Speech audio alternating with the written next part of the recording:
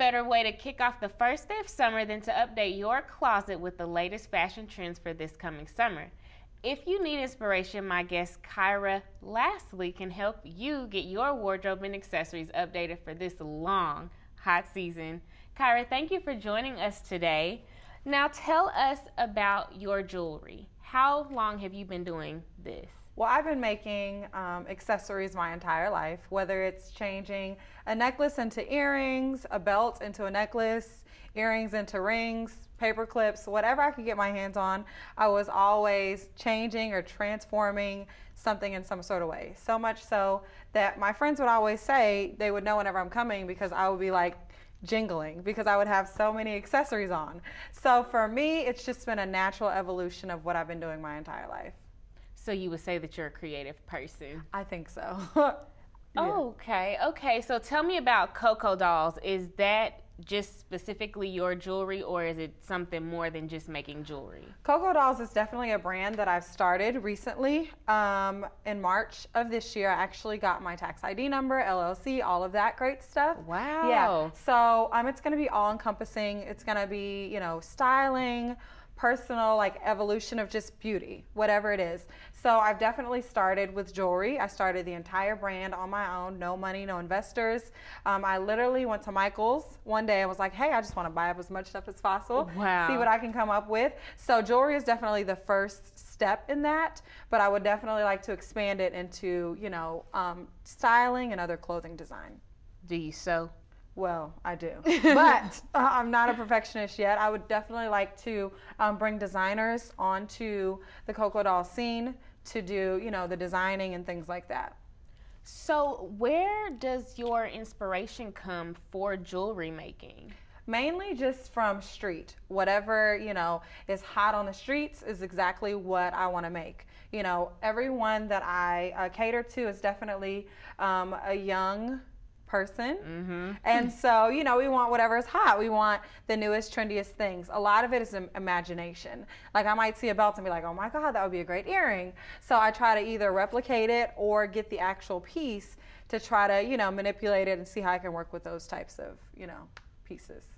So you have a very important event coming up. I do. The KOKO Dollz Trunk Show. Tell us about the trunk show. I am so excited. This is my first event that I've ever been coordinating or, you know, been over. So for me, it's like my baby. Like, you know, I love fashion. I love anything fabulous. I'm just really excited to be able to put it all together. During this event, I'm going to have several different young entrepreneurs, other vendors that are going to be there showcasing whether it's their service or a product that they've actually made themselves. They're going to have the opportunity to be able to put it out into the community. And then also we're going to have a fashion show, which is the trunk show part of it. Oh, wow. So there will be designers such as Tiki. She's a fashion designer. She does all the sewing herself. There will also be a stylist by the name of Whitney. She's going to show her collection. And then I'm also going to show my vintage collection as well as all the jewelry. Yeah.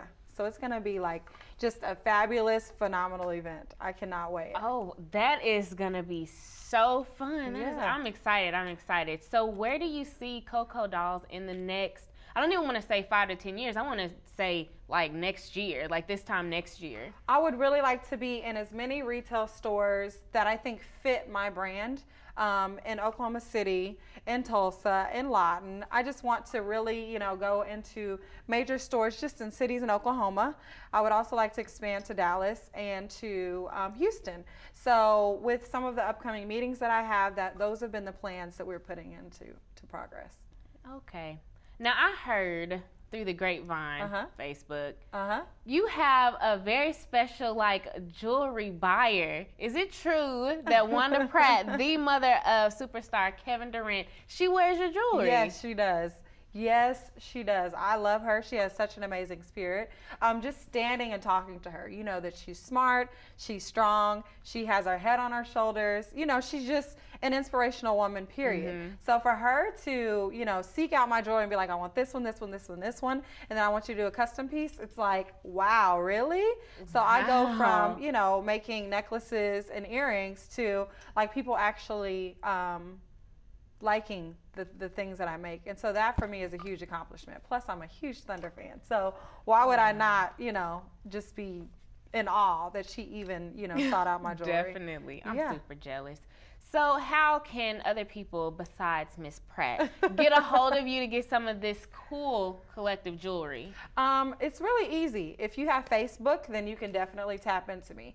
KOKO Dollz, KOKO Dollz is available on Facebook. That is the major outlet that I have. You don't have to go to another site. You can stay on the site that you're already using, whether it's on your laptop, your cell phone. I mean, how often are you checking your Facebook? All the time, right? Mm-hmm. So it's very simple. You just can add my page on Facebook and then just do orders straight through Facebook. You don't have to go anywhere else. Wow. Yeah. You all heard it first. KOKO Dollz, Facebook, KOKO Dollz. Well, thank you, Kyra, for coming to join me in the studio. I love all this jewelry. Thank you so much for having me. I want some. I'm thinking about writing a I check have now. some for you. Yes, thank you so much for everything. Anytime, anytime. And for News 24/7, visit www.newsok.com.